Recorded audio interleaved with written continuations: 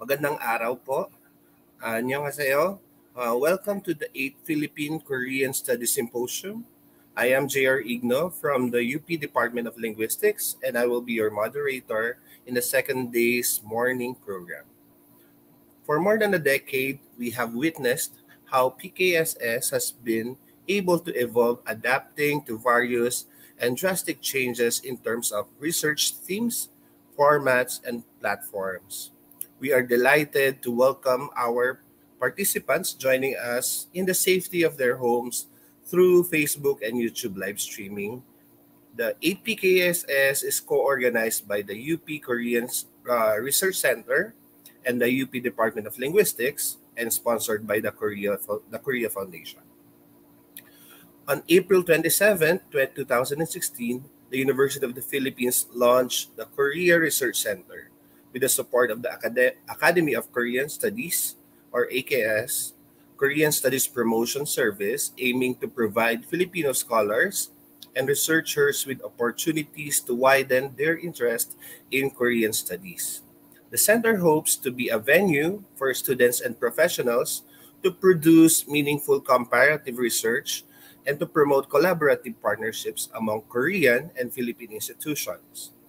The center serves as a university-wide hub that helps promote and develop Korean studies in the university and the country. It sponsors interdisciplinary and inter-college research and educational activities on Korea studies, as well as facilitates the training of the next generation of Koreanists in the country. The UP Department of Linguistics is an academic institution under the College of Social Sciences and Philosophy, which is distinctly focused on the scientific study, preservation, and promotion of Philippine languages and dialects through teaching, archiving, research, and publication. It is also mandated to use its research expertise to address language issues in the country. Aside from the Philippine linguistics, the department is also recognized as an expert in the teaching of the national languages of Asia. It is designated as a Center of Excellence in Foreign Languages by the Philippines Commission on Higher Education. This year's installment of the PKSS is also being conducted in celebration of the centennial founding anniversary of the Department of Linguistics. We also wish to thank our followers and supporters and to express our gratitude in making events such as this happen.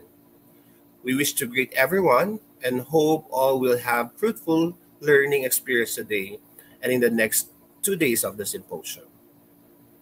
And for our house rules, before we begin our program, we would like to remind our viewers of some house rules. You may send your questions and comments to our panelists throughout the event in the comment section of the Facebook and YouTube live streaming. The questions and comments will then be read during the open forum and will be addressed by our guest speakers. We are also reminded that the whole forum is a safe space and thus will not tolerate any form of bullying and trolling, academic or otherwise. The organizer reserves the right to remove those who will create any disruption in any part of the program. And to those of you who are turned in live or who just tuned in live, you may claim your certificate of attendance after you have accomplished the evaluation form, the link of which will be provided throughout the session. The Google form will be open until 5 p.m. today, January 28, 2023. We would like also to inform you that this event will be recorded and uploaded to the official UP KRC Facebook page and YouTube channel. Okay, so I think everyone is excited for today. So before we begin the first keynote speech, let us get to know our speaker. Our first keynote speaker is the Dean of the Graduate School of International Studies, or GSIS, of Sogang University, Dr. Kim Jaechun. Dr. Kim is a professor of international relations at the Graduate School of International Studies at Sogang University and currently Dean for Sogang GSIS. He is a political scientist trained at Yale University with a degree in Master of Arts in International Relations and Ph.D. in Political Science. Before joining Sogang, he worked at Yale University as a lecturer for the Department of Political Science and Yale Center for the International and Area Studies. And to deliver his keynote speech titled "The Future of International Order of and U.S.-China Competition," let us all welcome Dr. Kim Jaechun. Whenever you're ready, sir. Thank you. Thank you very much for your kind introduction, Professor J.R. Igno. It's really glad to deliver this special lecture to all of you in the Philippines, although it's online. I am very glad to meet each and every one of you, although it's online. It's a virtual meeting, but I am very much happy to take a part in this important venue. Some 5 years ago, I was in the venue, and I have all the good memories about participating in this very, very important venue. Today, I'll be talking about the future of international relations and how it is related to escalating rivalry between the United States and then China, or China and the United States. So without much ado, let's begin. When you think about the future of international order, or future of international relations, if you will, what comes to your mind when you think about the future of international order? What vocabulary comes to your mind? I'll just let that question sink in for about 3 seconds. Think about it.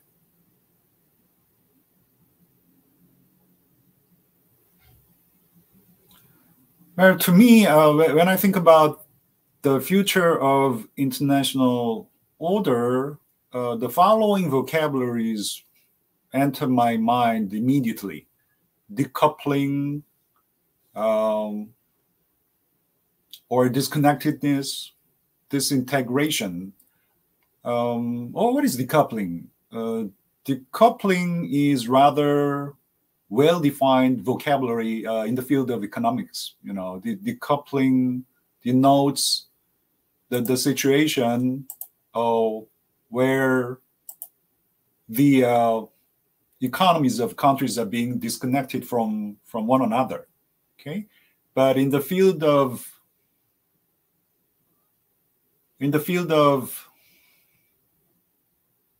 international relations, we define decoupling in rather broader sense. We mean decoupling not just in the field of economics, but also in the field of politics, in the field of security, and also in the field of security.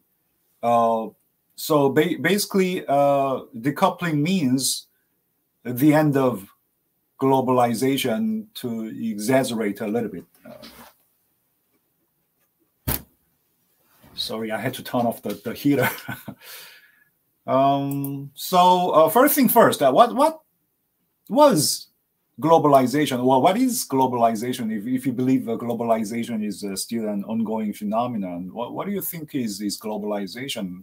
Globalization was one of the most hotly debated issues in past decades. There are both, ardent proponents and extreme opponents to globalization. I think the term globalization entered the scholarly jargon in the 1980s, but without really a clear definition. To some people, globalization means integration of economies, but to others, to political scientists like myself, globalization also means integration in the area of politics, integration in the area of culture, free flow of people, and so on and so forth. So globalization, how do I remove this part? Okay, thank you. So globalization was integration, decoupling, connectedness, and so on and so forth.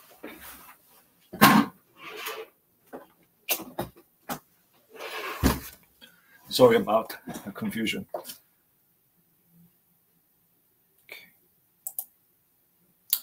And many people, many scholars tend to agree that that era of coupling, that era of integration, or that era of connectedness is basically coming to an end. What we are witnessing now, or in any foreseeable future, is the end of globalization. And now we are entering the era of deglobalization. When the Cold War was over in late 1980s, or early 1990s, there was this sense of optimism, or a sense of euphoria, if you will.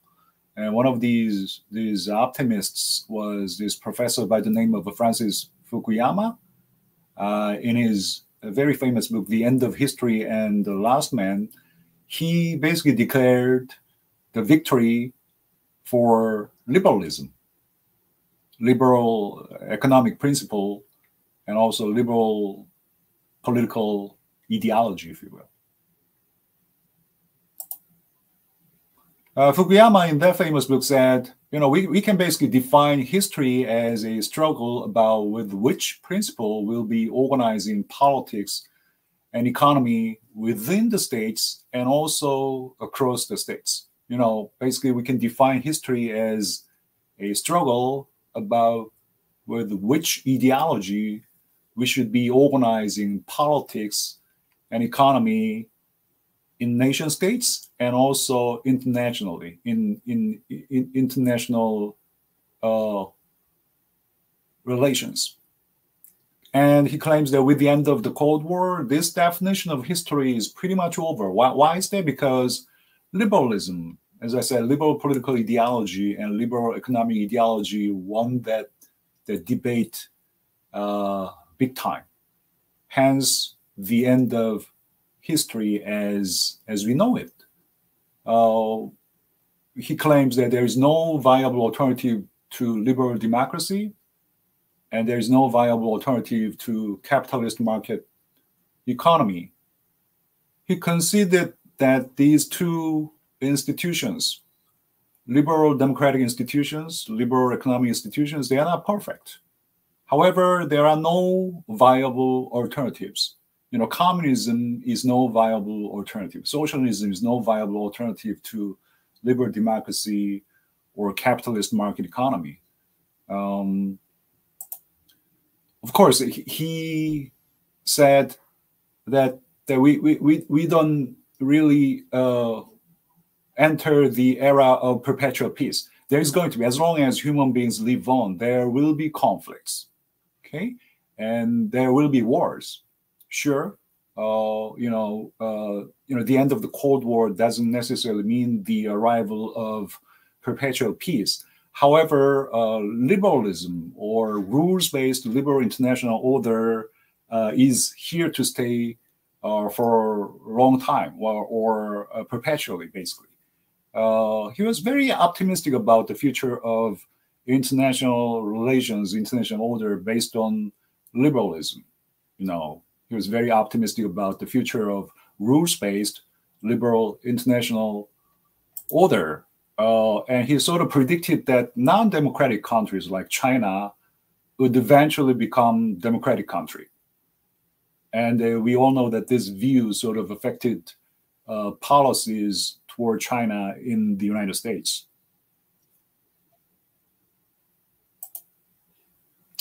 Another globalization optimist, I'm pretty sure that you heard about his name, Thomas Friedman, who is a very famous columnist for the New York Times.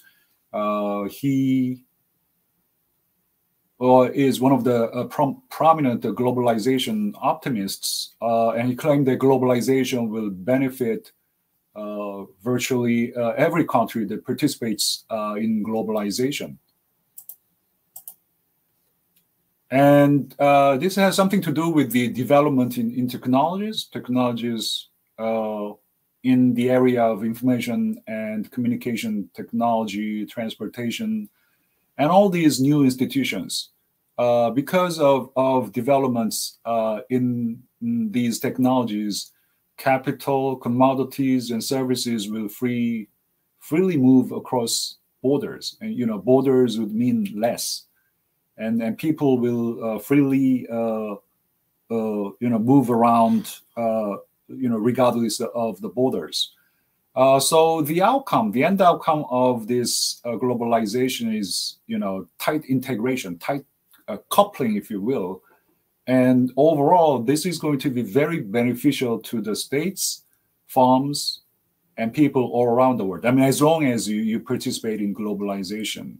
And since the end outcome of globalization, the end outcome of participating in globalization is beneficial, and more countries will realize this, and they will jump into the globalization. There will be a jump on the globalization bandwagon. So basically, more countries, firms, and people will participate in globalization eventually. If you participate in globalization, you'll have to liberalize your economies.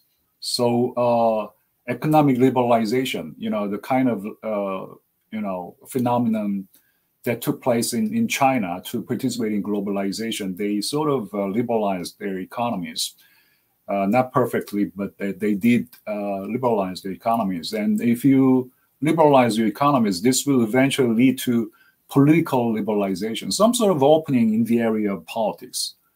But that didn't really come to fruition. That scheme that economic liberalization would eventually lead to political liberalization didn't really take place in China.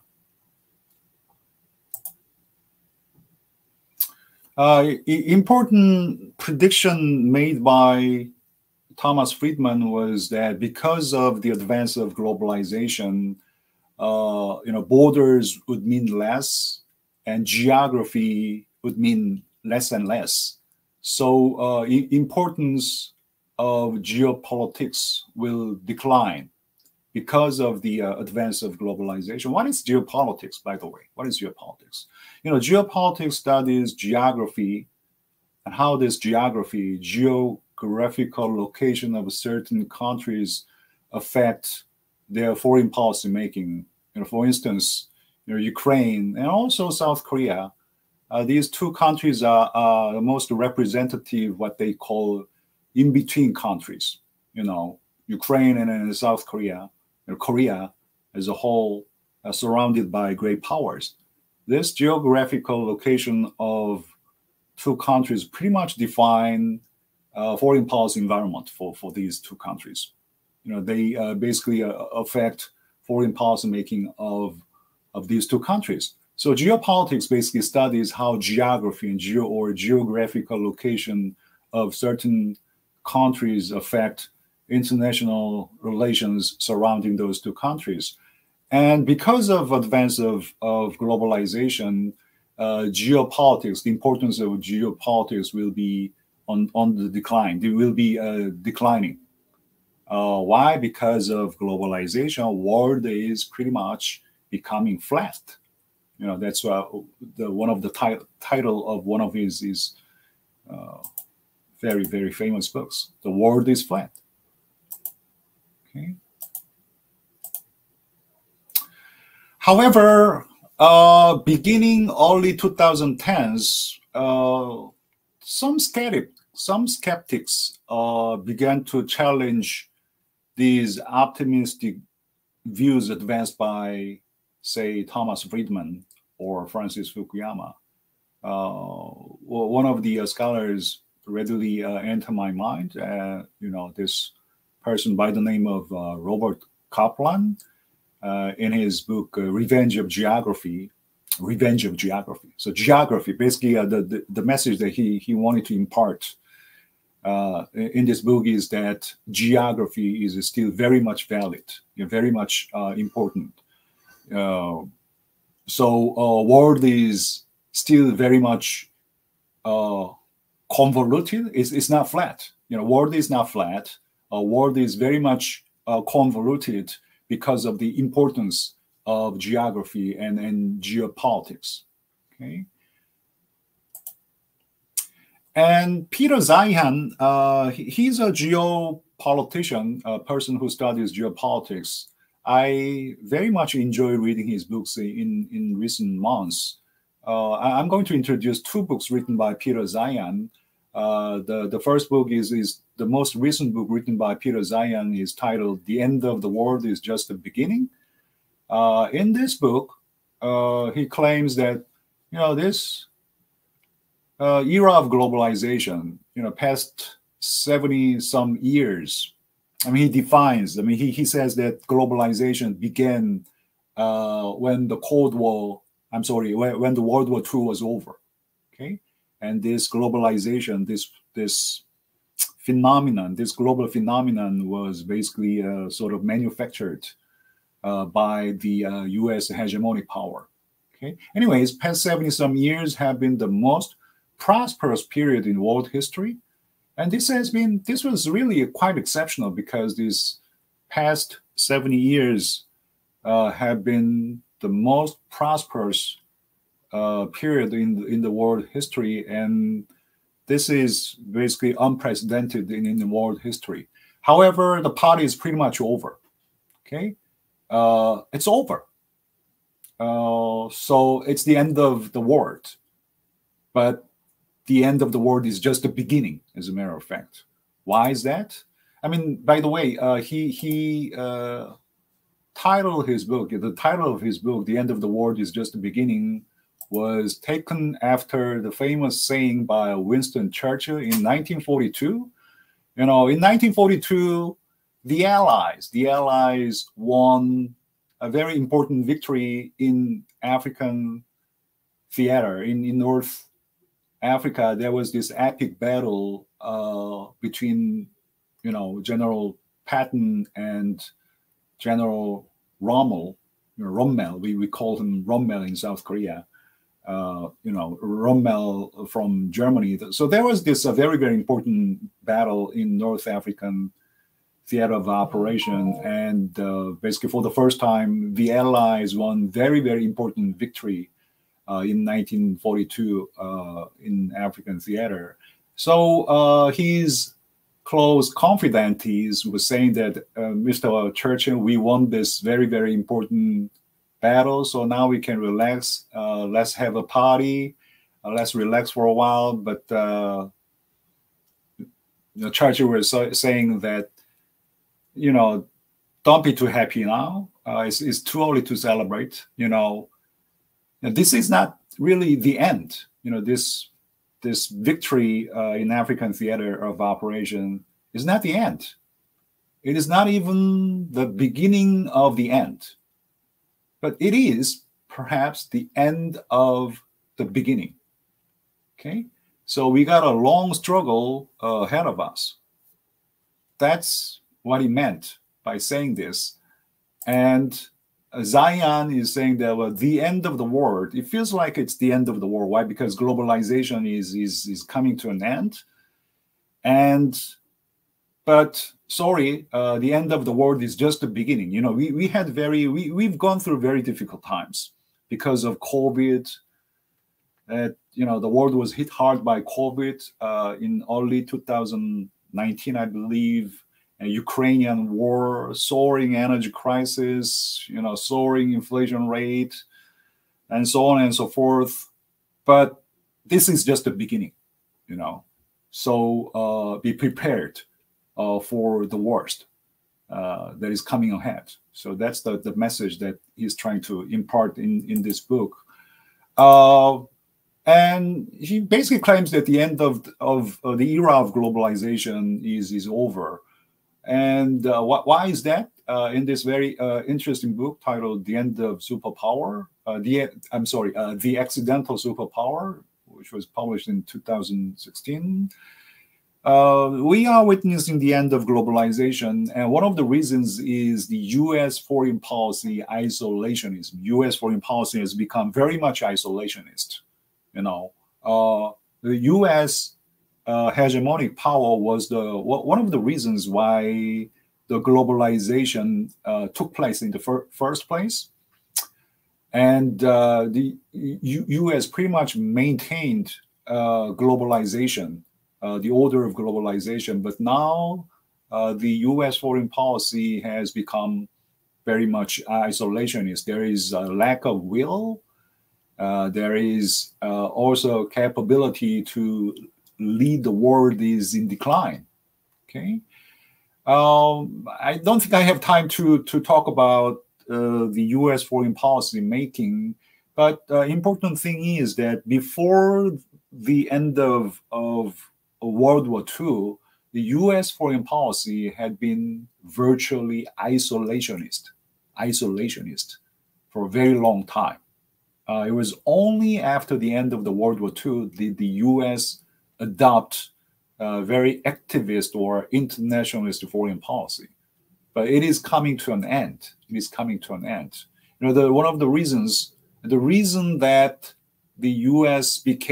foreign policy became internationalist was accidental. You know, the U.S. never really intended to become a superpower country from the very beginning. Okay, because the U.S. security is pretty much guaranteed because the U.S. is surrounded by two oceans and then two very friendly neighbors. In north, they have Canada. You know, in the south, they have Mexico. They didn't really pose any security threats. So the situation is very much different from European countries that are bordering with these hideous or very hostile neighbors. Okay, so they never really wanted to get entangled in foreign policy. They basically thought that they could be pretty much on their own. However, they became very, very activist. They very much internationalist foreign policy maker after the end of the World War II. Okay, so therefore, the U.S. ascent to superpower status is pretty much accidental because of World War II and previously World War I. Okay, I really don't think we have time to talk about the history of U.S. foreign policy. So, anyways,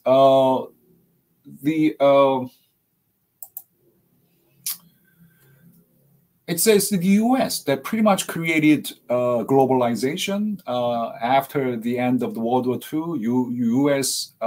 created Bretton Woods monetary system, or Bretton Woods free international economic system. You know, this free international economic order in the area of trade and also in the area of monetary policy as well. And this pretty much laid a foundation for globalization in the 50s or 60s, 70s, and well into the 80s and then 90s. And this was international public goods created by the United States, American hegemonic power. And, you know, this order was possible because of American security guarantee. Other countries basically did free riding. Countries like Germany, back then it was West Germany, Japan, also South Korea, you know, so-called East Asian tigers, South Korea, Singapore, Hong Kong, Taiwan, they all did free riding, okay? And one of the important phenomena of globalization is this emergence of global value chain or global supply chain. But now this global supply chain is crumbling down. You know, global value chain is being disintegrated. One of the reasons is that the U.S. is no longer interested in managing you know, global supply chain or global international order. Rather, they want to dismantle, they're trying to sort of dismantle global supply chain and trying to expel China from this global supply chain.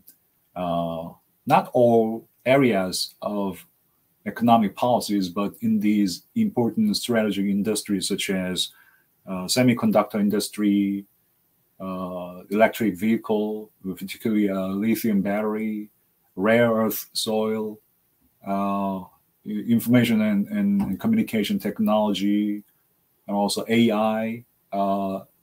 It's the U.S. That is trying to decouple China from these important strategic industries. Okay, you go to the U.S. Yeah, I went to the U.S. Last year in November and stayed there for 2 weeks. The national mood is rather different from that of, say, 2000s or 2010s.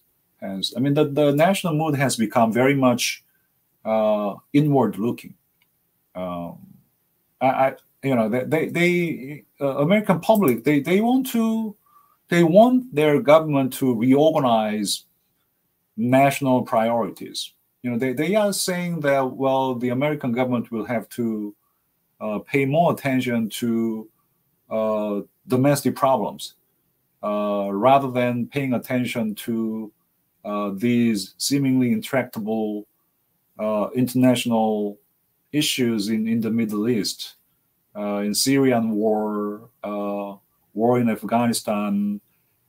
Sure, it is important to resolve those civil conflicts in Syria and in Afghanistan, but we are also suffering here in the United States. It has something to do with the globalization. These globalization optimists, Thomas Friedman, Francis Fukuyama, they were saying all along that, well, first what we need to do is to create this big pizza or big pie and make pie bigger, and eventually the greater wealth will trickle down to the lower strata of the society. But that didn't place. That didn't really happen. What really happened in the U.S. is because of globalization, all these manufacturing jobs, they left the United States, and you go to these Midwest states, in the states of Ohio, Wisconsin, Michigan, Pennsylvania, factories are not operating anymore. These belts are all rusty, hence the term Rust Belt states. The states in Ohio, Michigan, Pennsylvania, and Wisconsin, so on and so forth.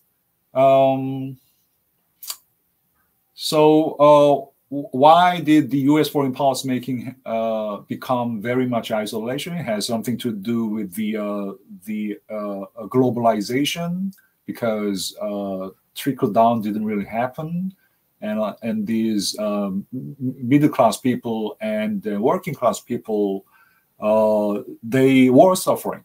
But interestingly, American establishment,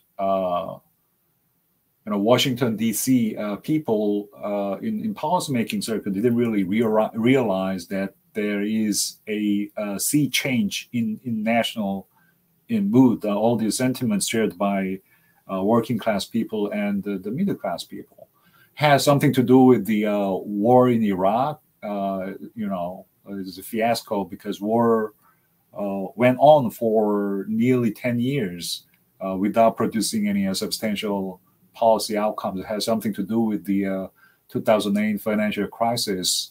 It had to do, so all these instances produced this inward-looking national mood in the United States. That's one of the reasons why the U.S. foreign policy making has become very much isolationist. The sea change, this national mood, as I said, the Washington establishment people didn't really know this structural change in American society, but Donald Trump sort of did. He knew this sea change in national mood. It's one of the reasons why he sort of exploited that national mood in the United States, and that's exactly the reason why he won the presidential election in 2016. I think Trumpism is here to stay. Sure, he was very much weakened after the U.S. midterm election in last year.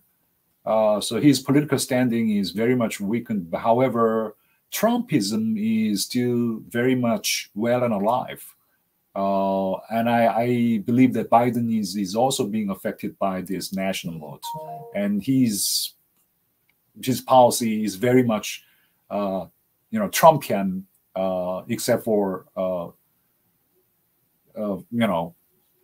I can think of some exceptions, including his policy toward the allies and his value-based foreign policy. However, when he came to South Korea in 2022 in May, his visit to South Korea was all about how he can sort of induce South Korean conglomerates like Samsung Electronics or Hyundai Motors, sort of convince them to invest more in the United States, convince them to build more factories, these big plants in the United States. And Samsung Electronics chairperson Lee Jae-yong promised that he would build, a couple of big plants, semiconductor plants in the United States, and so did Hyundai Motors chairperson. It's all about really America first. I mean, this important piece of legislation, Inflation Reduction Act. If you look deeper into the contents of Inflation Reduction Act, this landmark legislation by the President Joe Biden. But if you look deeper into the contents, it's really all about how you want to make America great again. So that America Firstism is still very much well alive under the Joe Biden administration.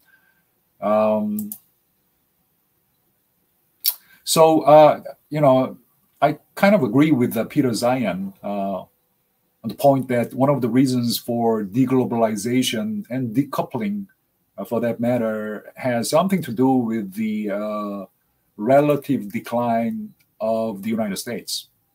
I said relative because the U.S. also grew. The U.S. GDP grew. However, because China grew faster, a lot faster, I think we can say that the U.S. has been in relative decline in past couple of decades. However, for a variety of reasons, this is how I see U.S. foreign policy making has become very much less internationalist. Therefore, the U.S. Joe Biden administration wants key allies in Asia and also in Europe to shoulder more of a burden in maintaining rules-based international order or globalization, if you will. The U.S. has become less enthusiastic about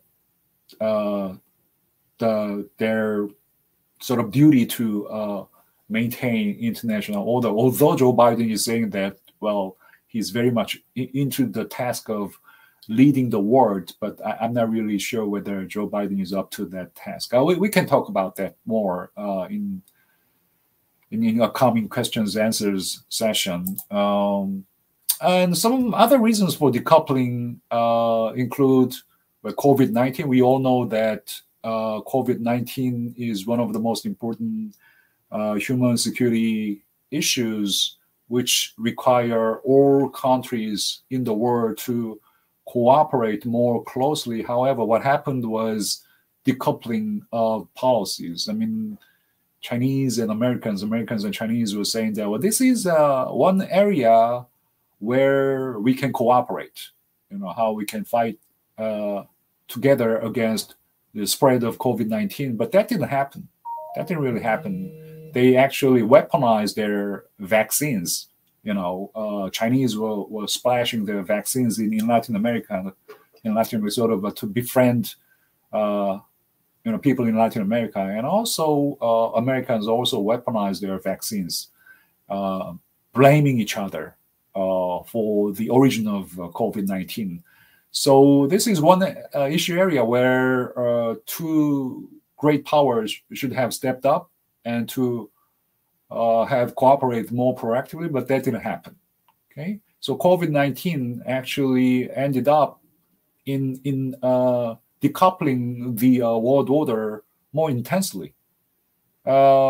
Ukrainian war also, it was like Russians opting out of this globalized international order. Russia, I believe, is going to be permanently ostracized internationally.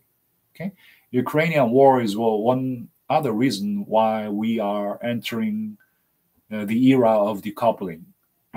It's putting a lot of strains on global supply chain in energy, global supply chain in food supplies, and so on and so forth. And as I said, the limits of globalization itself.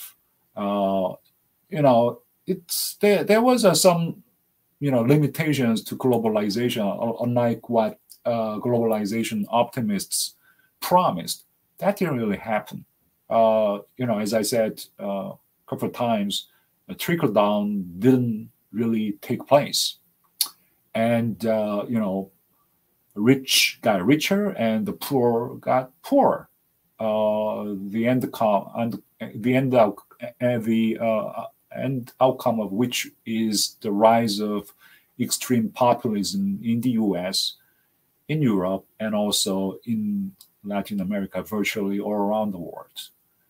And also, decoupling or deglobalization has a lot to do with the intensification of the U.S.-China great power rivalry. Okay, we will be talking more about that. I think I'm doing. Am I doing okay with my time? I hope I'm doing okay with timing here. So pretty much, many scholars agree that deglobalization or decoupling is taking place. But there is also a debate as to whether this is going to be a complete decoupling or a rather, rapid deglobalization. There are divergent views as to how rapidly we are entering the era of deglobalization, or whether decoupling is going to be a sweeping decoupling, say, between the U.S. and China. Is it complete decoupling between the U.S. economy and Chinese economy? There are some debates. Ian Bremmer, who I also enjoy listening to on these podcasts, he's also a geopolitician. He studies geopolitics, and he's the president and the founder of Eurasia Group. He and Peter Zeihan, they are very close friends. And Ian Bremmer is saying that, well, deglobalization is happening, but very slowly. And many areas of coupling, say China-US economic interdependence, they will remain interdependent. Their economies will remain interdependent in large part. However, decoupling is taking place in the area of semiconductor industry, pharmaceutical, AI, ICT, information and communications technology, and rare soil, so on and so forth. However, they will remain coupled in many other important economic areas. Okay, so he's basically saying that, hey, Peter Zeihan, you are right. You are right saying that we are entering the end of globalization, but you are being a little bit too extreme here, saying that, well, the end of the world is just beginning and it's going to be really disastrous because the US is backing down. But I don't believe that way. I don't believe so. The US is up to the task, and the US, despite what they are saying, there's not going to be a complete decoupling, because they do understand that remaining coupled with the Chinese economy is very, very important for the U.S. economy as well.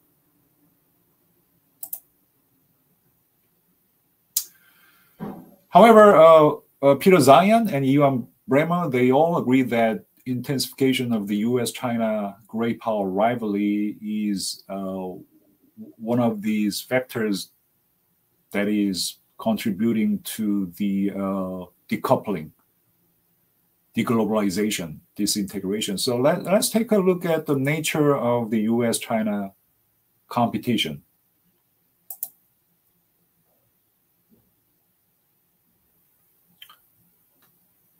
Now, many scholars compare U.S.-China rivalry to old Cold War. I mean, this is new Cold War. I mean, the rivalry between the U.S. and China, we can call it new Cold War. So is the competition between the U.S. and China a new Cold War? So let's think about some of the similarities and differences between the old Cold War and new Cold War here. If it really, we can call it Cold War, a new Cold War. What are the similarities? First similarity is that they all entail, old Cold War and new Cold War, they all entail geopolitical competition for the sphere of influence. Great powers, they want sphere of influence. So there is a competition for sphere of influence geopolitically. I mean, back in the days of old Cold War, the Soviet Union and the US, there was a competition for the sphere of influence, and the competition was over Europe, basically. Europe was the most important region of the world. But now, the new Cold War, the competition, geopolitical competition is over this Indo-Pacific region. Okay, and also, as with the old Cold War, this new Cold War thing is about ideological competition as well. Like former Soviet Union, that had this messianic mission to export communism worldwide. I don't think that China has that, messianic mission to export Chinese model of politics and economy all around the world. But however, I do believe that China is presenting their political model and their economic model as a viable alternative to liberal political model and economic political model. So there is a ideological dimension of competition in this new Cold War as well. And we are also, as with the old Cold War, we are witnessing emergence of several blocs. Bifurcation of the international order. On the one hand, we are witnessing a coalition of these revisionist countries. These countries that aren't really happy with the existing international order. China, Russia, and also North Korea, Iran, and some other countries. They're not really happy with the existing international order sort of established and maintained by the United States. Okay, so they want to sort of revise these international orders to their liking. So they are getting closer to each other. So we are witnessing emergence of one coalition in the countries such as China, Russia, and North Korea, Iran, so on and so forth, and all these status quo-oriented countries such as the U.S., European countries, South Korea, Japan, Australia, and some other status quo-oriented countries. They are also sort of getting closer to each other and then trying to present a unified front against the other camp. And there are some other countries that are, well, India, I believe, is still, in between country and is still trying to see where the wind is blowing. Turkey, Saudi Arabia, they are sort of sitting in between. So yeah, there are certain similarities between the old Cold War and new Cold War. The main difference, I believe, is that during the old Cold War era, the U.S. and former Soviet Union, they were completely disconnected economically. And the former Soviet Union wasn't really an important actor in world economy. So there wasn't really a geo-economic competition between the U.S. and the Soviet Union. There was no geo-economic competition between the United States and the former Soviet Union. Okay. However, in this era of new Cold War, because economies of the U.S. and China are heavily intertwined with each other, and then China is and still and will remain as a very, very important actor in the world economy. I think this is the thing that is making the nature of a competition very complicated, because of the economic interdependence and because the two economies are heavily intertwined with each other. Technology or economic competition has become very, very important. Hence the term techno-political competition or techno-economic competition, and economic war or technological war between the two countries has become probably one of the most important aspects of competition. But today, if I'm allowed to talk for some 50 more minutes, I'd like to talk about geopolitical competition, geopolitical dimension of the U.S.-China competition. And as I said, that geopolitical competition is taking place over in the Pacific region. That competition, geopolitical competition, has also something to do with the disconnectedness or disintegration that the concept or the vocabulary that I threw in the beginning of today's lecture, because the ascent of this concept of new region in the Pacific, because previously we didn't really talk about Indo-Pacific. The more dominant concept of region in Asia used to be Asia-Pacific, not Indo-Pacific. So this is a sort of a new thing, new concept of region, and also concept of strategy. Why did this new concept of region come into existence? Because I believe it has something to do, actually has a lot to do with the growing strategic importance of Indian Ocean. If you look at the map here,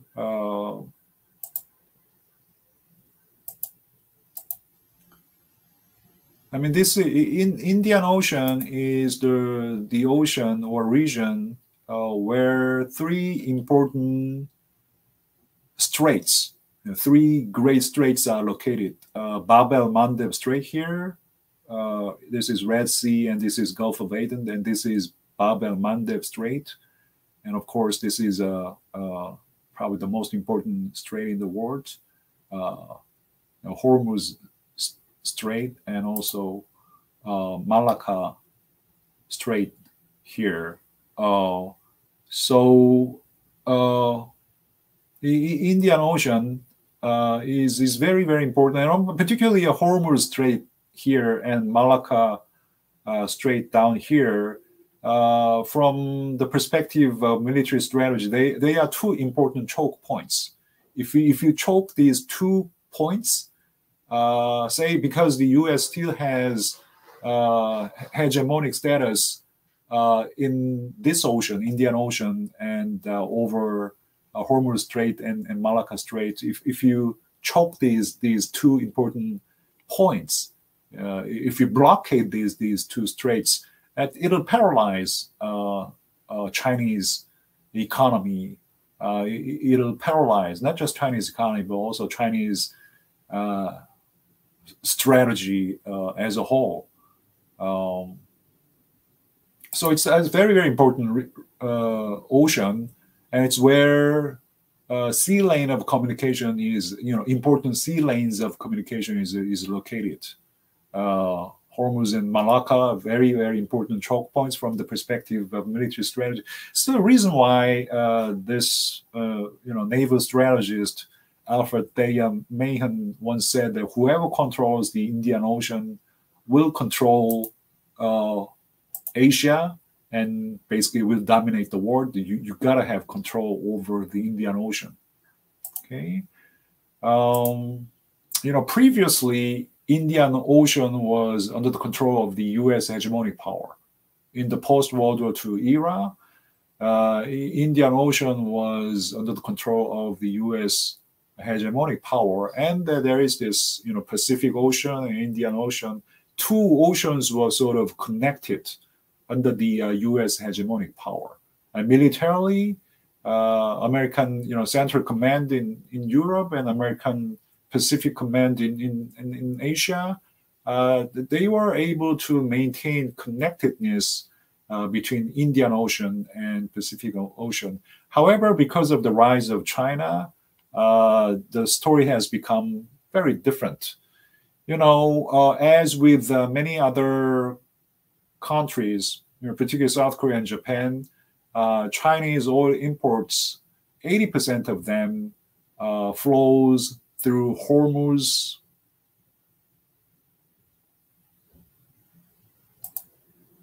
from Hormuz, Indian Ocean to Malacca Strait, South China Sea, and to China. 80% of oil imports.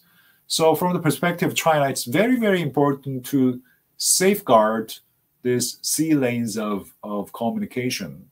What if the U.S. blockade those two important choke points, Hormuz and Malacca Strait with their existing hegemonic power? It's going to paralyze Chinese economy. It's going to paralyze Chinese national strategy as a whole. So beginning 2010, China has tried to establish sort of exclusive military control over the Indian Ocean, dispatching naval vessels to the region and, to the Bay of Aden, and they try to establish naval bases, and that led to a string of pearl strategy. So sorry, this is in Korean, but this is China's string of pearl strategy, trying to establish naval vessels in Kota Kinabalu in Malaysia, Sihanoukville in Cambodia, Chitwe in Myanmar, Chittagong in Bangladesh, Colombo in Sri Lanka, Maldives. And in 2018, I think China made a deal with Pakistanis to lease this important port of Gwadar, basically permanently. And in 2020, they established this military base in the port of Obok in this country, a very, very important strategic country in North Africa, Djibouti. For the first time in the history, China established military base on foreign soil. I think that's in 2022. So this is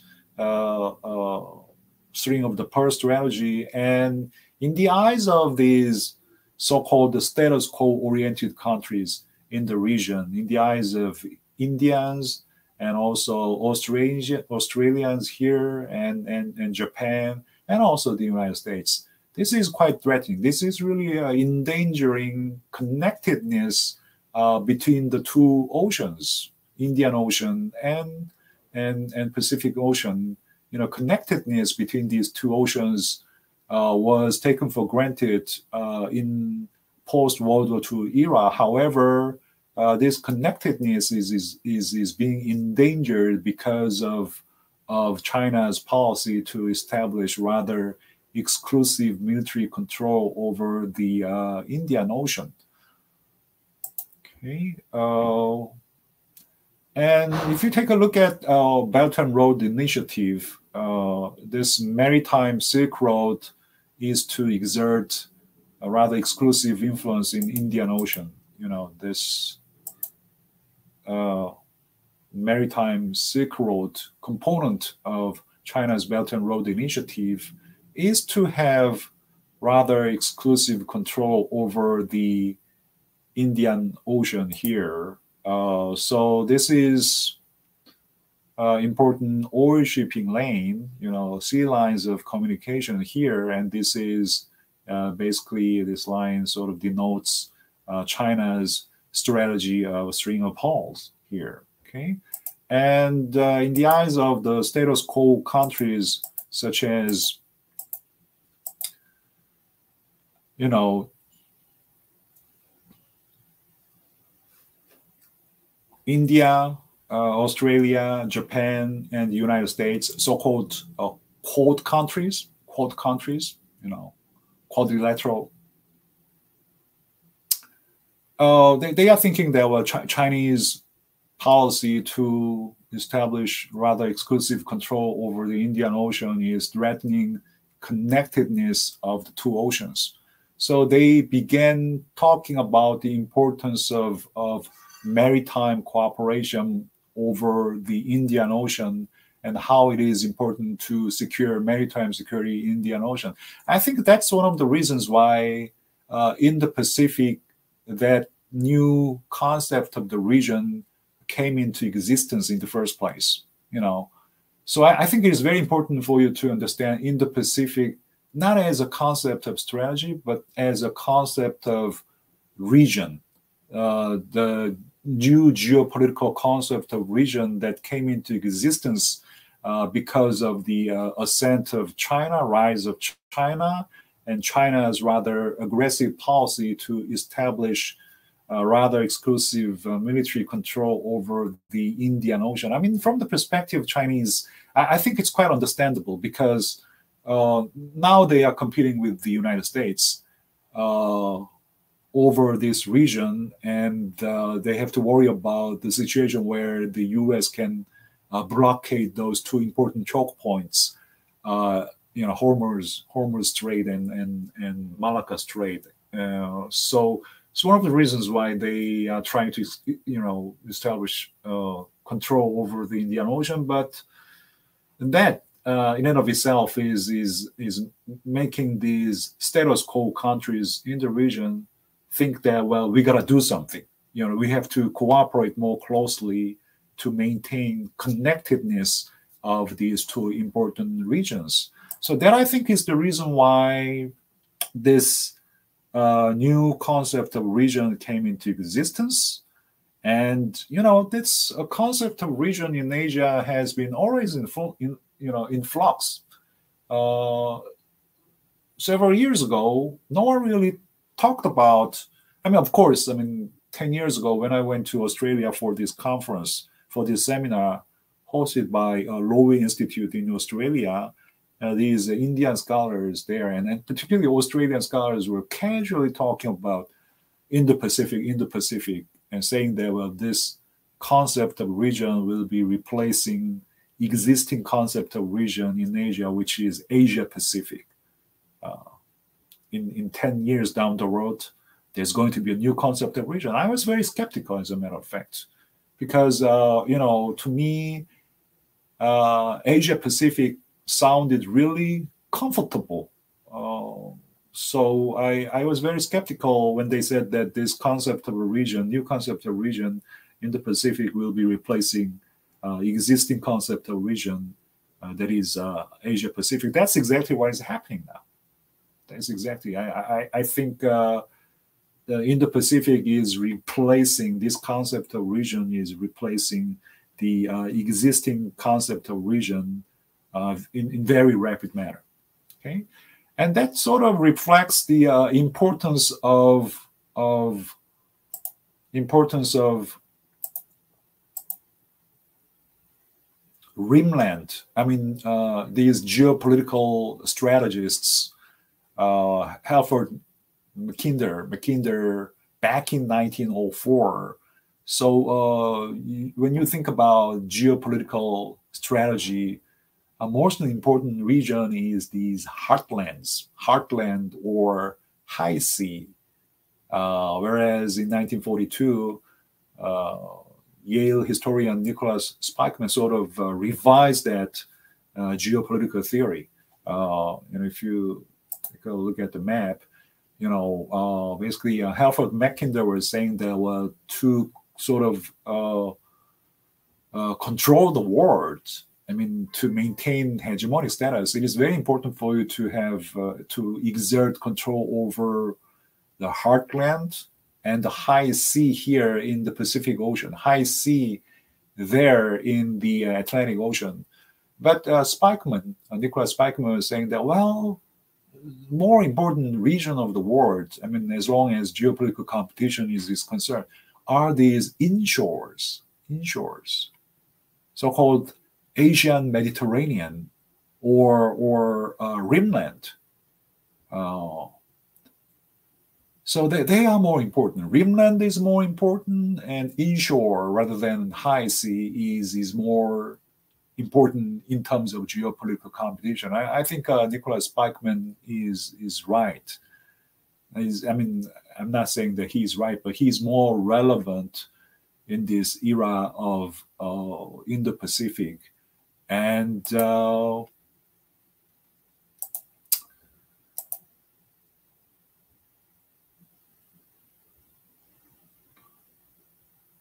as a region, yeah, I like to emphasize that the reason that this new concept of region came into existence is this consensus shared by the status quo-oriented countries that we will have to maintain connectedness between these two oceans, two important oceans. Okay, so that led to the ascent of this new concept of region that is Indo-Pacific, and Indo-Pacific has also become strategy for the U.S., not just for the U.S. I think it is Japan. It was Japan, Shinzo Abe, who came up with this new concept of strategy, so-called FOIP, Free and Open Indo-Pacific, in 2016. He was the first person. So Japan was the first to came up with Indo-Pacific strategy, and he sort of sold that strategy to the Americans, to Donald Trump, who scrapped Obama's strategy of pivot to Asia, rebalancing strategy. Okay? And if you think of Indo-Pacific as one region, one connected region, it really is the most important region in the world. It has a great potential. As of now, 60% of world's population lives in the region, and 60% of GDP is being produced in the region. And by 2030, it is expected that 90% of the new middle class will be residing in the Pacific region. And it is also a very, very important region in the world because it also has a lot of challenges. So, you know, if we want to obtain UN sustainable development goals, I mean, this is the region that you have to pay attention to. So this is a very, very important region in the world. And that, I think, is the reason why not just the US or the Quad countries, but also many European countries, Great Britain, Germany, Netherlands, and also EU came up with their own Indo-Pacific strategies, you know, and also ASEAN countries. ASEAN also came up with, it's not really strategy, but AOIP, ASEAN Outlook on Indo-Pacific. I'm pretty sure that you already heard of that term. And about a month ago, South Korea also showcased its own version of Indo-Pacific strategy, and 2 months ago, Canadians also came up with their own Indo-Pacific strategy. It's not just these countries all came up with their own Indo-Pacific strategies. It's not because they want to bandwagon with Americans, but they believe that this region is very, very important, and their biggest concern is how we can maintain connectedness between the two oceans, how we can secure openness and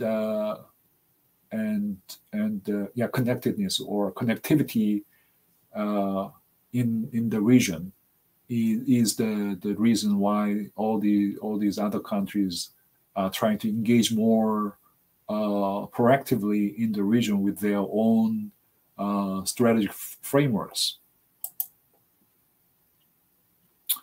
Sure, American Indo-Pacific strategy and Chinese Belt and Road Initiative, they are competing with each other. So there is a overlap between two strategic frameworks of these two superpower countries, China's Belt and Road Initiative and the free and open Indo-Pacific strategy envisioned by Japan and the United States. Okay, I'm going to skip this slide. So to summarize, I think there is a little doubt that globalization has peaked and the world is being disconnected, and it has something to do with the relative decline of the U.S. power and also willingness and intensifying competition between the U.S. and China, because China particularly, because they are competing with the U.S. strategically, it is important for them to have control over the Indian Ocean, which in and of itself is endangering connectedness between the two oceans that has been taken for granted for many, many years since the end of World War II. Okay?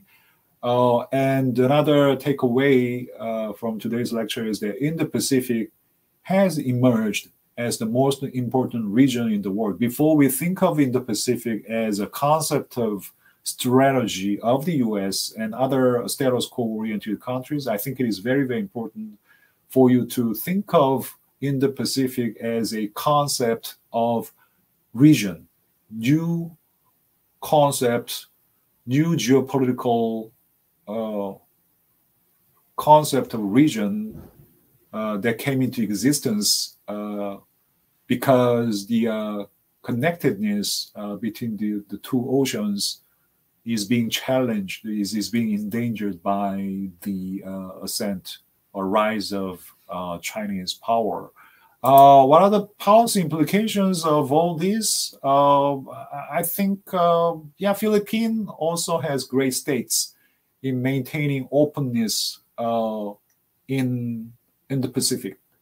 And I think Philippines also has great stakes in maintaining, rules-based order in the region, rule of law, human rights, democracy, and all these are important values that Philippines and also a country like South Korea espouse. We cherish these values. And I think like-minded countries in the region, countries like Philippines and South Korea, will have to come together to maintain connectedness, openness, and rules-based international order that is being endangered because of the new geopolitical situations.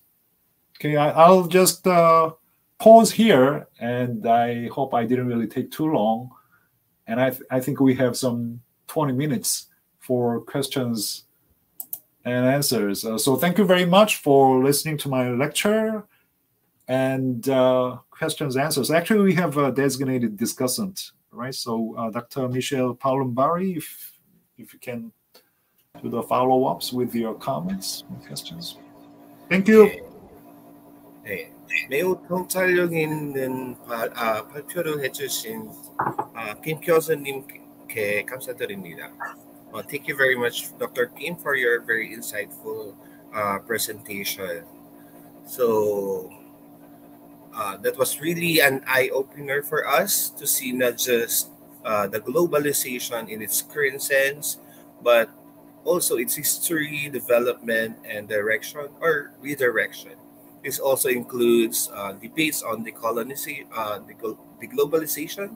borderless nations, internationalization, or other possible metamorphosis of this powerful concept undergoes.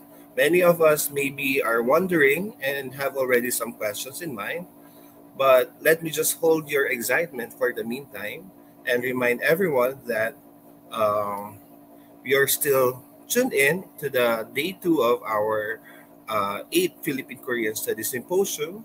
And for everyone, questions and comments may be posted on the Facebook page and YouTube channel of the UP Korea's Research Center. And Dr. Kim will address them during the open forum. And to give her own reflections and insights on Dr. Kim's keynote speech, let us welcome this session's discussant. Dr. Michelle Paolumbari obtained her doctoral degree in political science from Yale University, Seoul in 2016, and her master's degree in Korean Studies in 2012 from the same university. She has published articles on Philippine migrants in Korea, environmental ODA, water disputes in the Mekong, and Korea studies in the Philippines. She is currently an associate professor at the Yale Center, University of the Philippines, Diliman, and is in charge of the Korea Studies program of the center. Her research interests include Korea studies, Asian-Korea relations, Filipinos in Korea, and environmental politics. Let's have Dr. Michelle Paolumbari. Okay, thank you, Dr. Igno. A very generous introduction indeed. But I will go back to Professor Kim's presentation. 감사합니다, Professor Jaechun Kim. It's such really truly interesting, enlightening, and thought-provoking lecture. And I'm sure our participants really think the same way. From your presentation, here are the points that I've gathered. You made mention of the idea of the future of international order, where you pointed out the concept of globalization as to mean coupling, integration, connectedness, and also the opposite of that, which is deglobalization, decoupling, disconnected, and then disintegration.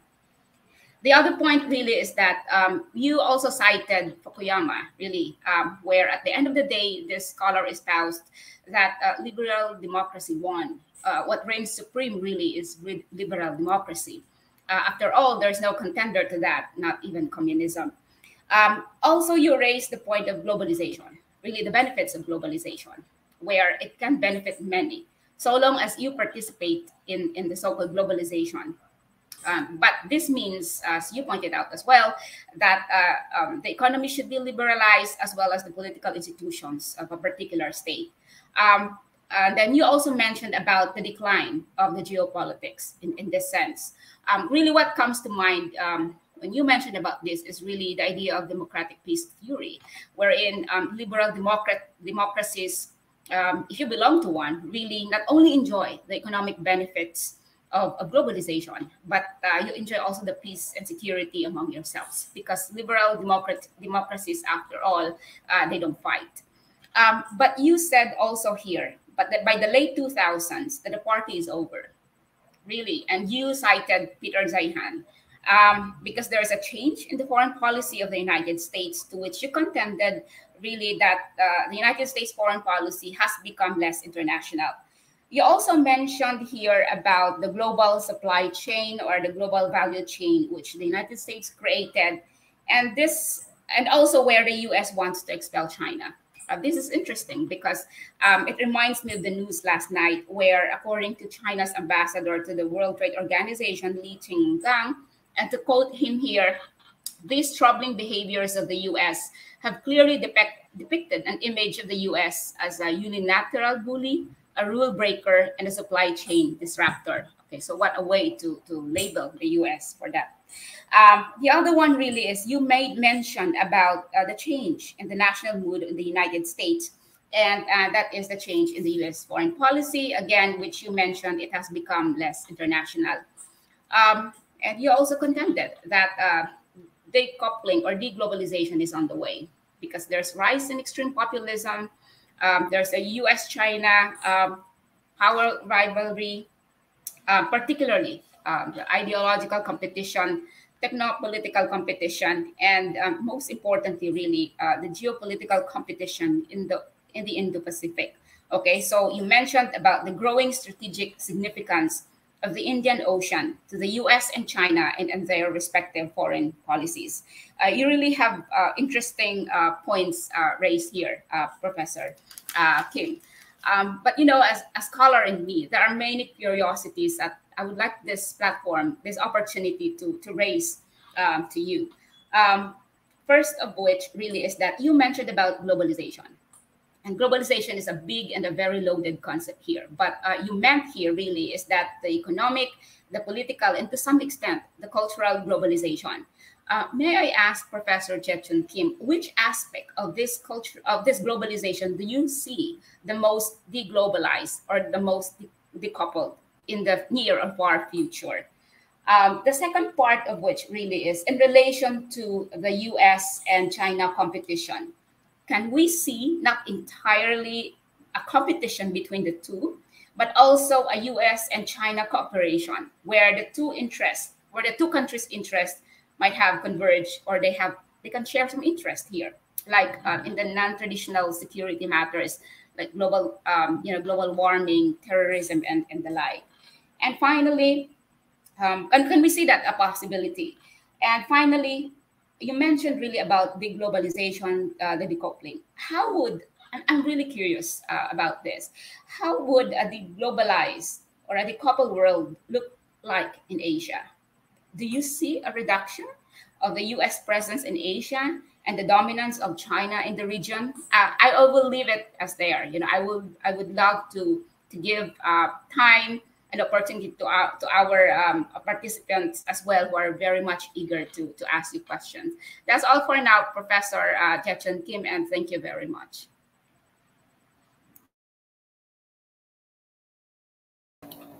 Thank you so much for your insights, Dr. Palumbarit. Before we answer the questions that are posted on our Facebook page and YouTube, let us give Professor Kim a chance to answer or to respond to Dr. Palumbarit's insights and comments. Okay, first of all, thank you very much for encapsulating my lecture. I think that really, you explain the subject matter better than I delivered during my lecture. So thank you very much for that. And you posed 3 questions, which are very thought-provoking. Which aspect of globalization is being the most endangered? I mean, how do I assess deglobalization in each different area, say politics or economic globalization? I mean, first thing I like to say is that globalization optimists sort of predicted that despite differences in political systems, say China, if you somehow incorporate China into the system of global liberalized economy, then economic liberalization in China, I mean, it's not really a complete economic liberalization in China, but somehow you'll have to liberalize your economy. You'll have to open your economy to the world. And that'll eventually lead to political opening in Chinese political system. That was the thinking that sort of dominated U.S. foreign policy making in most of 1990s and also well into the 2000s. So if you ask me to sort of identify U.S. foreign policy toward China in that period, I would probably say it's both engagement and also, containment policy. You have to engage China so that they would become a more important and stakeholder country in the region, and eventually China will have to liberalize their economies, and that'll lead to some kind of political opening in not democratization, but more of opening to the free or more sort of a democratic political system. There was an anticipation shared by many in U.S. foreign policy making. So we'll have to engage China. However, Chinese political system didn't really change. The perception in the U.S. foreign policy making right now is that they had become more authoritarian as Xi Jinping secured his third term as president. So now it's more of a containment. I mean, during the 1990s, 2000s, U.S. foreign policy toward China can be identified as engagement policy, because you have to mix both containment as well as engagement policies. But now there are no sort of people in the U.S. who are saying that we'll have to engage China. We'll have to, use this containment policy toward China. So basically, that political integration and the Americans and also these formerly globalization optimists and such as Francis Fukuyama and Thomas Friedman, they're not really saying that, well, globalization would lead to homogenization of convergence of political system. These countries have different political systems. Russia, some other countries, China, they are authoritarian. To be honest, the dictatorial countries, they will remain dictatorial. So in terms of politics, so there is not going to be any convergence. That's one thing. And economic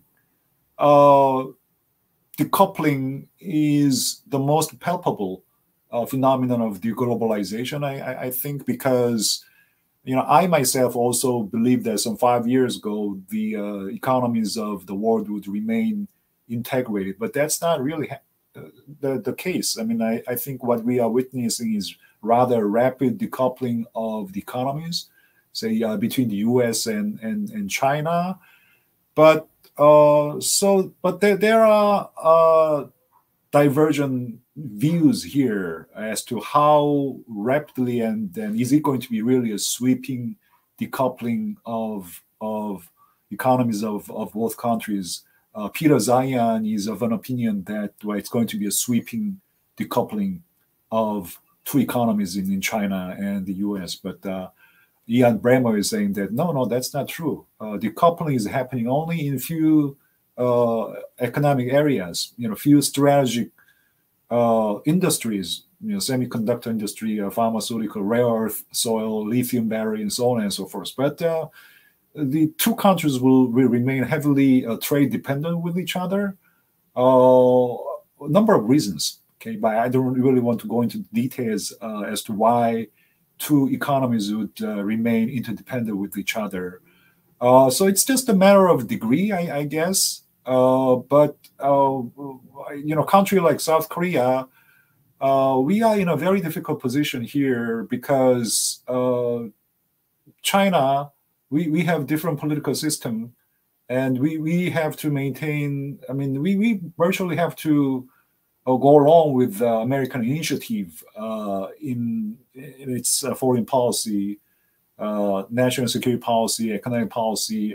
We will have to be on the same page with Americans, but not perfectly, because China is still a geopolitical reality to South Korea. Because as far as North Korea is concerned, I don't really believe China will be steering North Korea into the path of denuclearization. I don't think China is supporting reunification of the two Koreas. However, they have a stake. They can veto reunification of the two countries, and they can sort of encourage. They are in a position to encourage North Koreans to conduct, say, seventh nuclear weapons testing. So that's what I'm saying by, that's what I meant by saying that China still is a very important geopolitical reality to South Korea, and also very important geoeconomic reality to South Korea as well, because most of some 50% of our exports still going to China.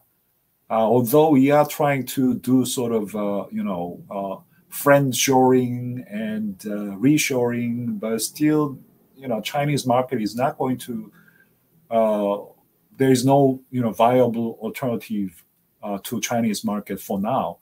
So we are in this geopolitical location to maintain good relations, not just with Americans but also with Chinese here. But then again, I guess if you ask me what aspect of decoupling is most noteworthy, to me, I think it's decoupling in the area of economy is mostly surprising to me because it's happening too rapidly.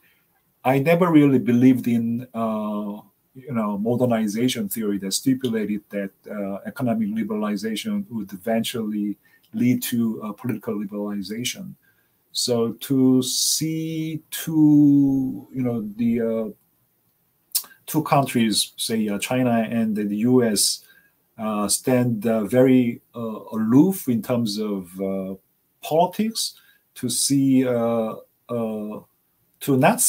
to see political integration happening is not that surprising. But economic decoupling, I mean, it's unraveling so rapidly. So to me, that is the most surprising part of decoupling. Second question was about the competition between the US and China. And what was that? So can you? Okay, Professor. I can see this like, black and white. It's just all about competition in the future. But can't we see also cooperation between the two countries in terms of... That's right. Yeah, that's very, very important question. To me, it's very interesting because Joe Biden and the Secretary of State Blinken and National Security Advisor Jake Sullivan, they are saying that, well, we are entering the era of strategic competition with Chinese, but there are areas in which we can cooperate with Chinese. And those areas include climate change and, the vaccine policy, how we can better combat against, global health issues. But I don't see that cooperation happening. I mean, that's one important nature of great power rivalry, is that competition, say, over military area sort of spread to other areas, although they pledged that they would cooperate. I mean, if you look at the end result of this COP27, nothing really important came out between the two countries. I mean, it's going to become a competition over which country is going to set the global standard for, say, greenhouse emission, and which vaccine is going to be a global standard setter, and that kind of competition is something that I would anticipate. So that's one important aspect of great power rivalry, is that one area of competition sort of spreads to other areas. So what I expect that the competition would become also there's going to be a competition over health issues, global health issues, climate change, and so on and so forth. So I mean, there is more room for cooperation in those, over those issue areas, but I don't really anticipate closer cooperation between the two countries in those issue areas as well. And do I see?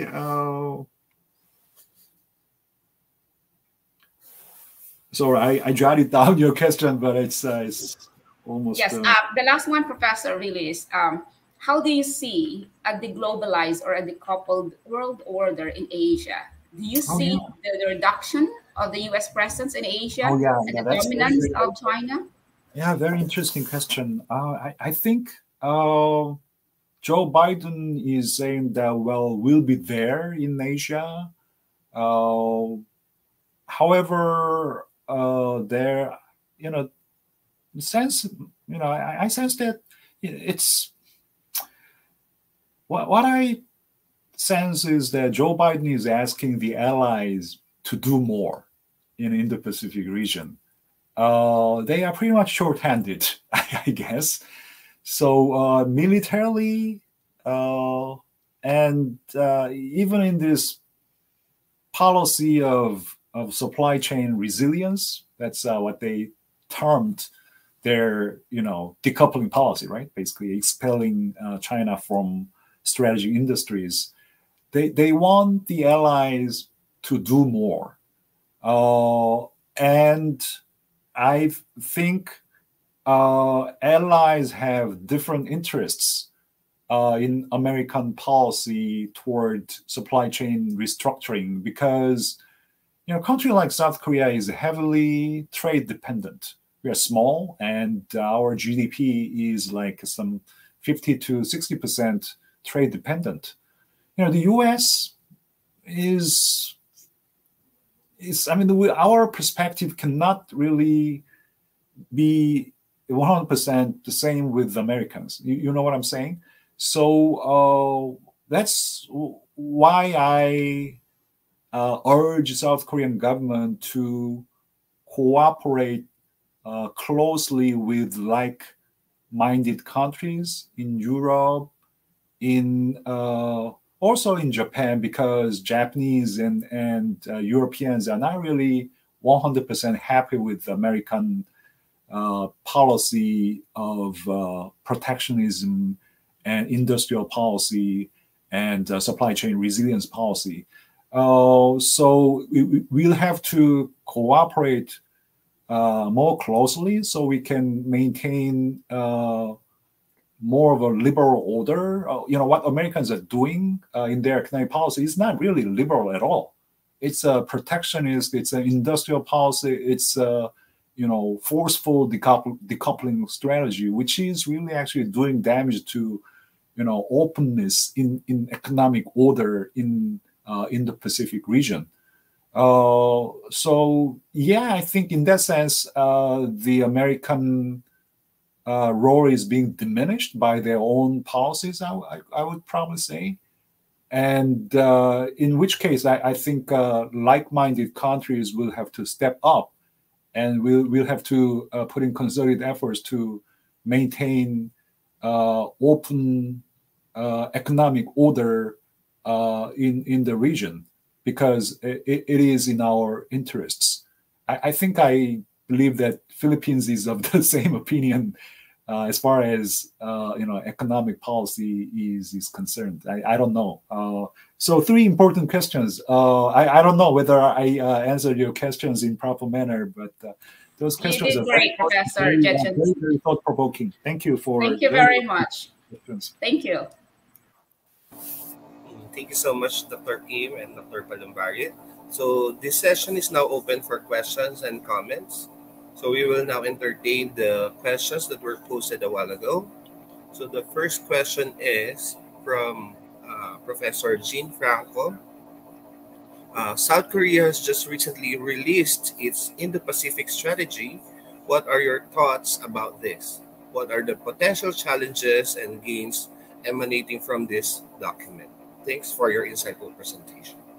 Thank you for that question. And there is another question posted on the internet here, and that has something to do with this question, and I'm going to read that question. Are there any differences in previous South Korean government's strategy toward Indo-Pacific and the current South Korean government's rather straightforward foreign policy toward the Indo-Pacific region?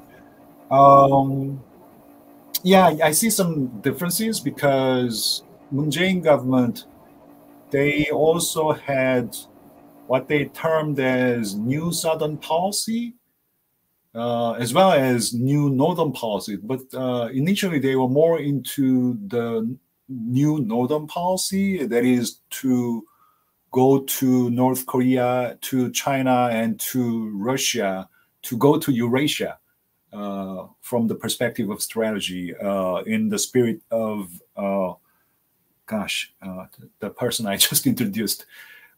Anyway, but that didn't really happen. That was sort of a futile attempt because North Koreans were not cooperating. All these economic projects with the North Koreans shut down, because of the collapse of diplomatic talks between North Koreans and Americans, and also with the South Koreans. So Moon Jae-in government became rather more enthusiastic about New Southern Policy toward the end of his tenure as a South Korean president.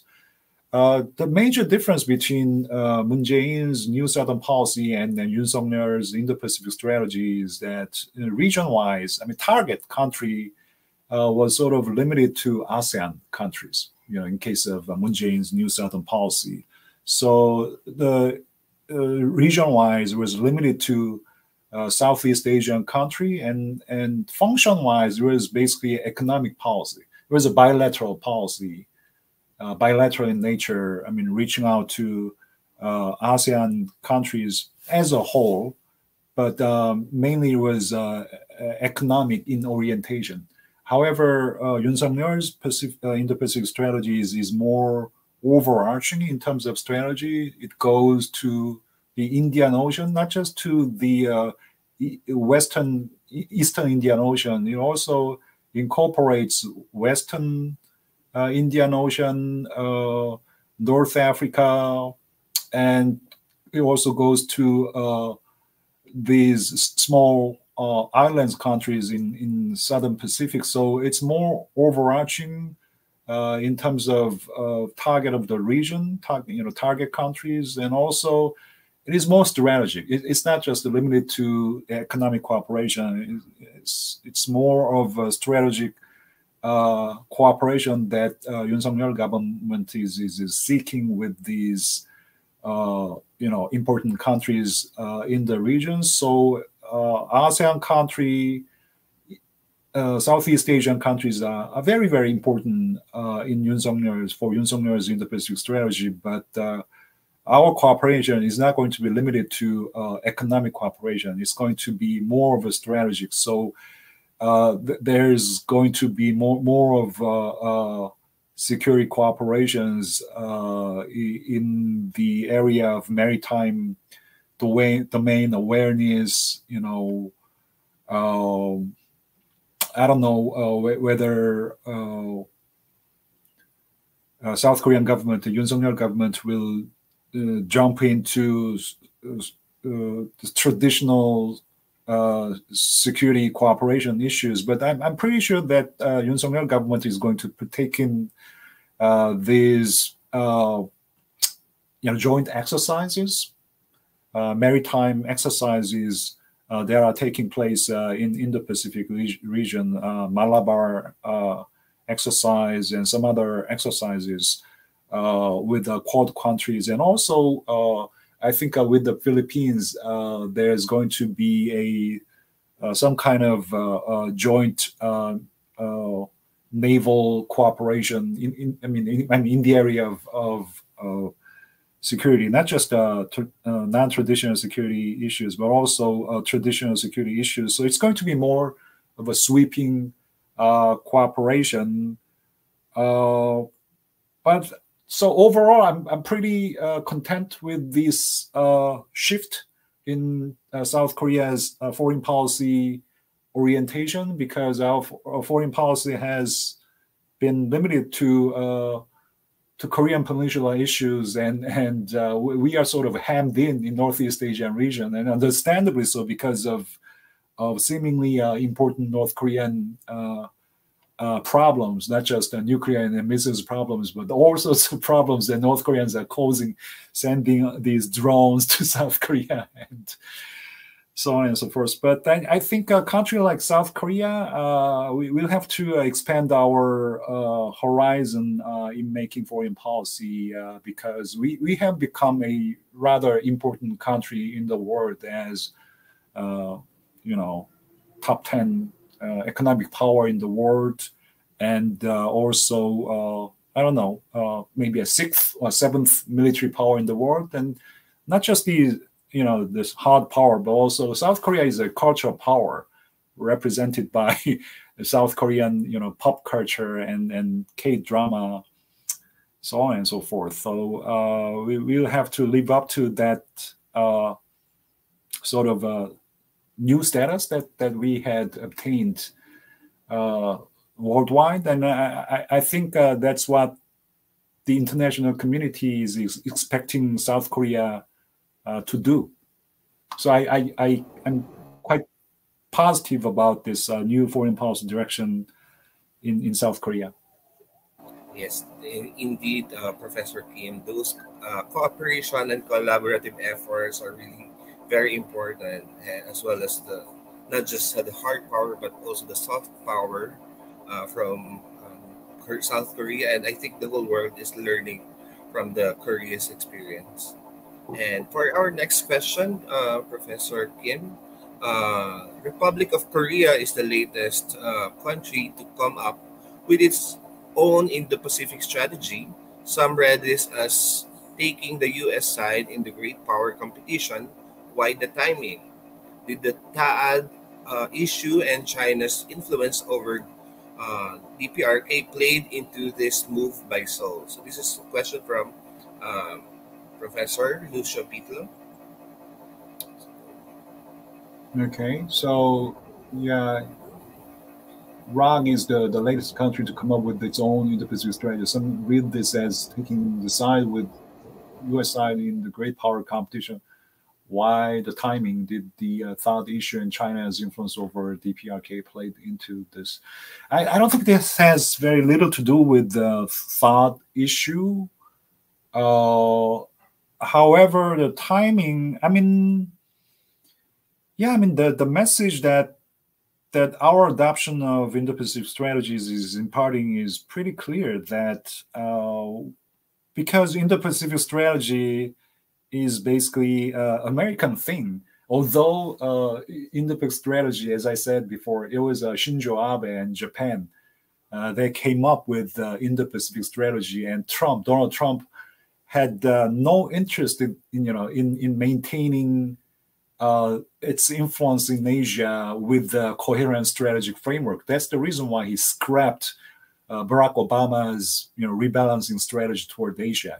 The strategy of pivot to Asia. He basically scrapped it. He killed TPP, Trans-Pacific Partnership, which was a major strategic tool of the U.S. to maintain influence in Asia. So Donald Trump had no interest in maintaining.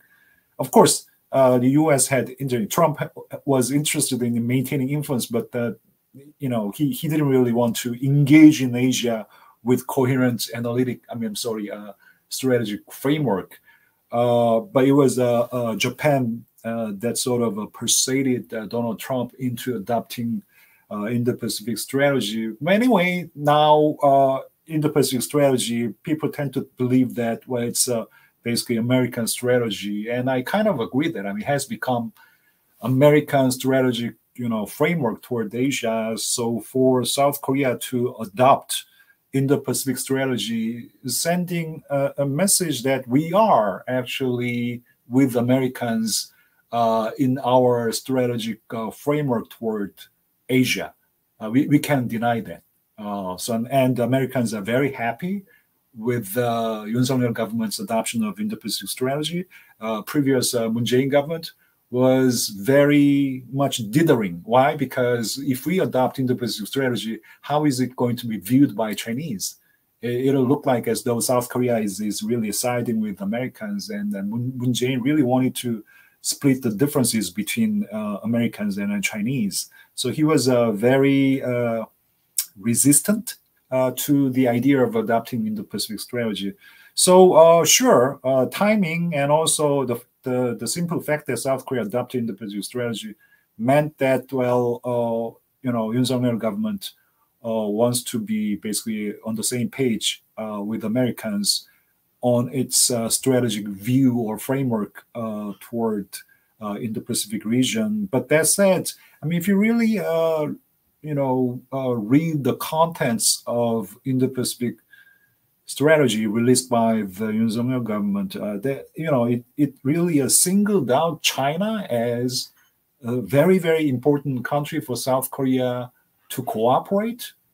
And there are a number of venues through which South Korea and China could cooperate with each other to enhance openness, secure openness in the region. So that's quite noteworthy. When Canadian Indo-Pacific strategy actually singled out China as posing threat to the region, South Korean version never really treats China in that way. And also one of the most important, probably the most important operating principles of South Korea's Indo-Pacific strategy is embracing. I mean, it really emphasizes our strategy is embracing. It doesn't really discriminate against certain countries. So I'll probably say that if Chinese read the South Korean Indo-Pacific strategy in careful manner, they'll be very much content.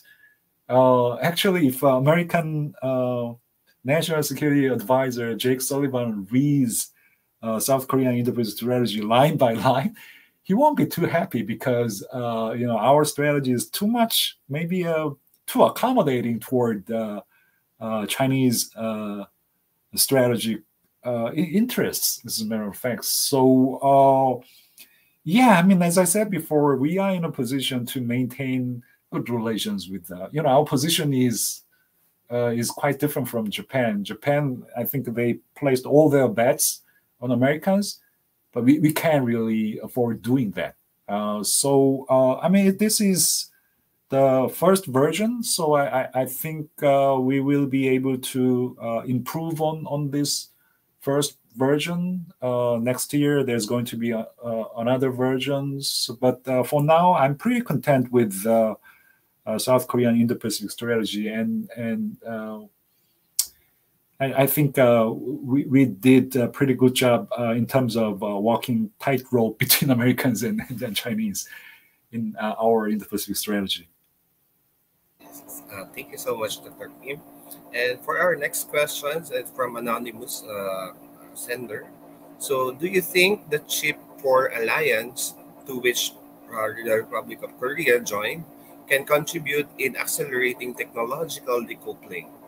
Do you think this alliance is sustainable given the importance of the China market for chip-making companies like Samsung? For one thing, we didn't really join Chip 4 yet. We are still contemplating. Okay, so it's not a foregone conclusion. Well, it is actually a foregone conclusion that South Korea will join. Actually, Chip 4 alliance is a bit of a misnomer. I don't really think of it as an alliance because there is no guarantee that if South Korea joins, I mean, actually, Americans call it Fabulous Four, Fabulous Four. If we join Fab 4, Chip 4, and then if there is a retaliation coming from China, then the three other countries will have to come to South Korea's rescue. That's what alliance is all about, right? You get attacked by your enemy, and then all other alliance partners will have to come to the attacked. That's how NATO alliance is operating. That's a collective security guarantee. So I don't really think of Chip 4 as alliance. It's more of a close cooperation. And I don't know the economic consequence of Chip 4, whether Samsung Electronics or SK Hynix would be beneficiaries of Chip 4, as a matter of fact.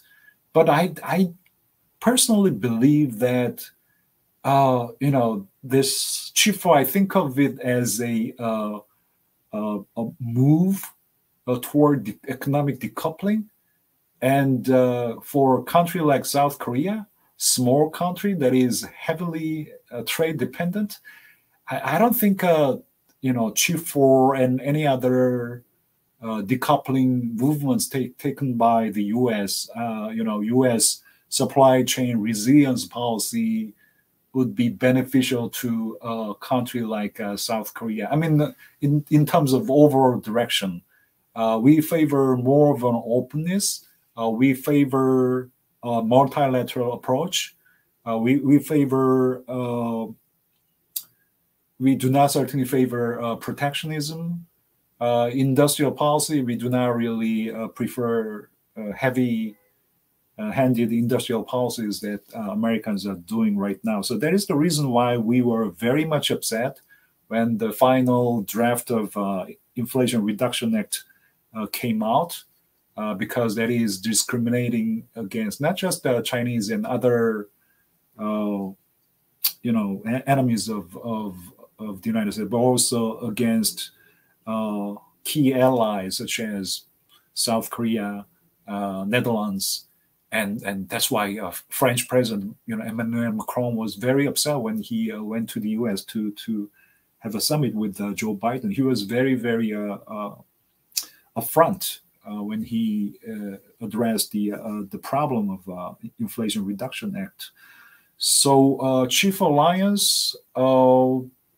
I don't know how this is going to really affect South Korea's semiconductor industry as a whole, and also the fortunes of these semiconductor producers. For now, Samsung Electronics, the stock price is plummeting after the in recent years. I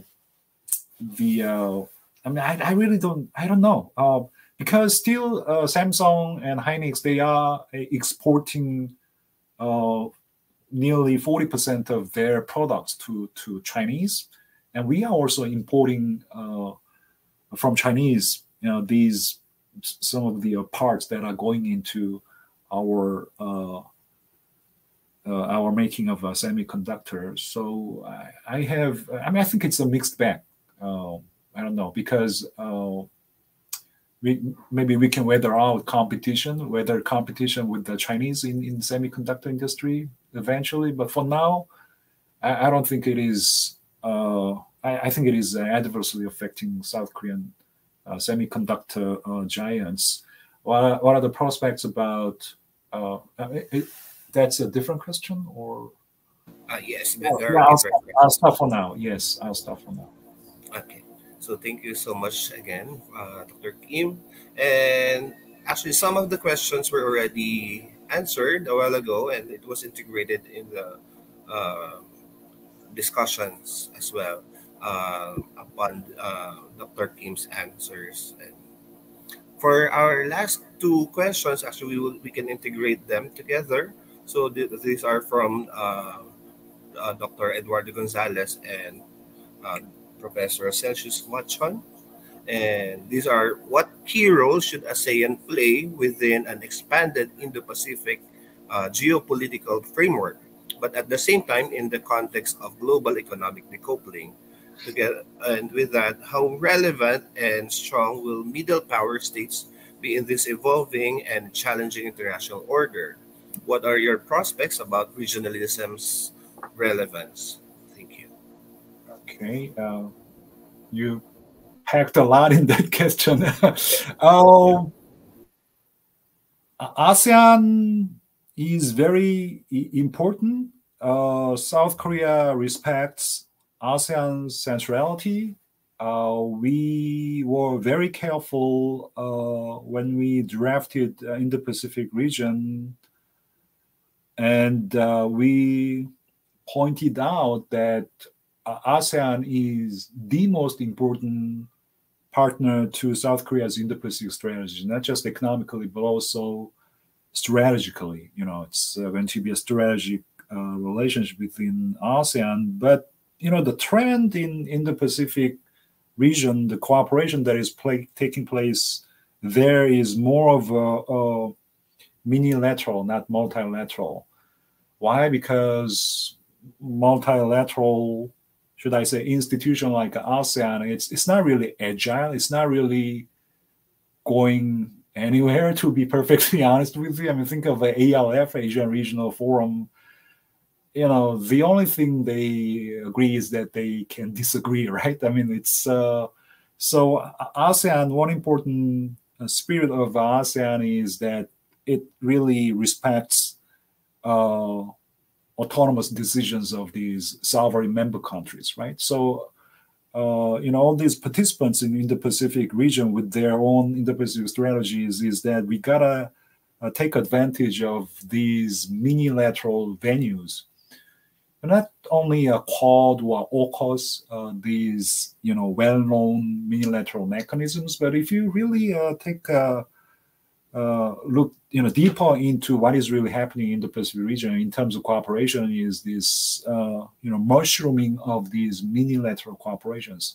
So minilaterals, they have overwhelming advantage because they can move very agilely. I mean, it's more of it can be more of a one-time cooperation. I mean, the on ad hoc basis.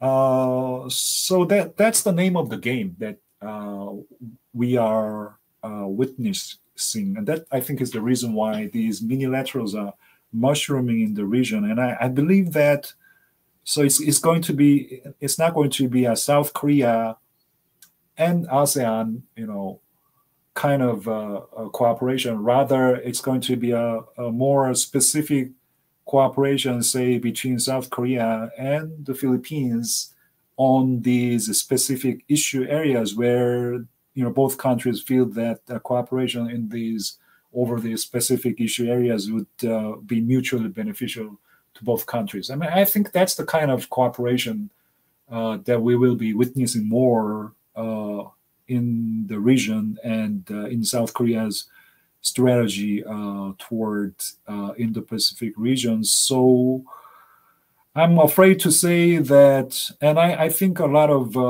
ASEAN enthusiasts would worry that these minilateral cooperations could do some damage to ASEAN. And if you think of ASEAN as a regionalism, it's kind of in danger, should I say, because more and more countries are looking forward to cooperate with each other through minilateral venues. But the overall trend is, as I said during my lecture, blockization. I mean,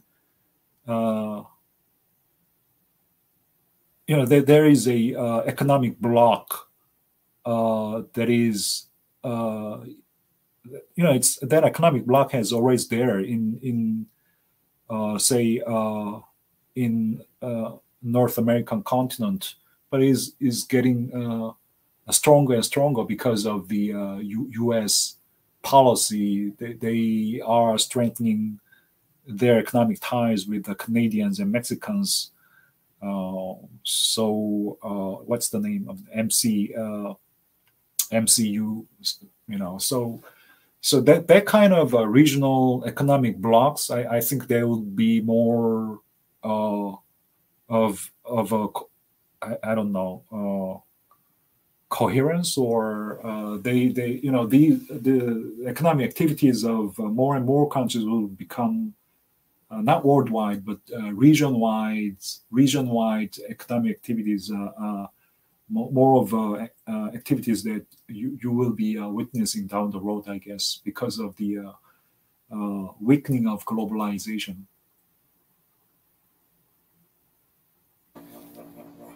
Okay, so thank you so much, Dr. Kim. So with that, I think that answered our questions and some of the comments posted in our Facebook page.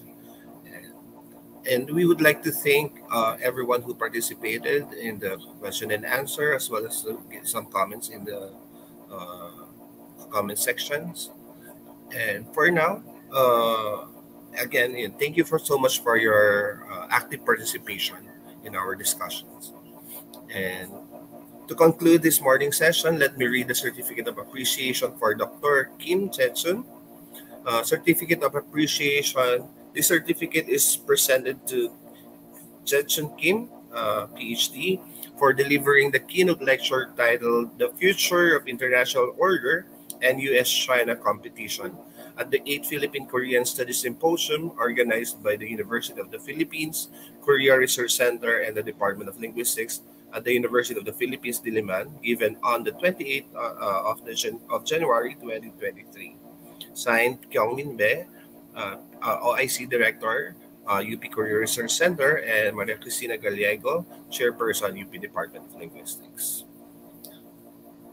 As well as the Certificate of Appreciation presented to Dr. Michelle Palumbarit for serving as a discussant at the 8th Philippine Korea Studies Symposium organized by the UP Korea Research Center and the Department of Linguistics at the University of the Philippines, given on the 28th day of January 2023. Signed, Kyungmin Bae, OIC Director, UP Korea Research Center, and Maria Cristina Gallego, Chairperson, UP Department of Linguistics. Let's give them a round of applause.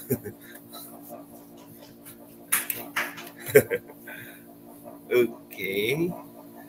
So, and okay, so and with that, we formally conclude this morning session. Thank you very much, everyone, for joining us today.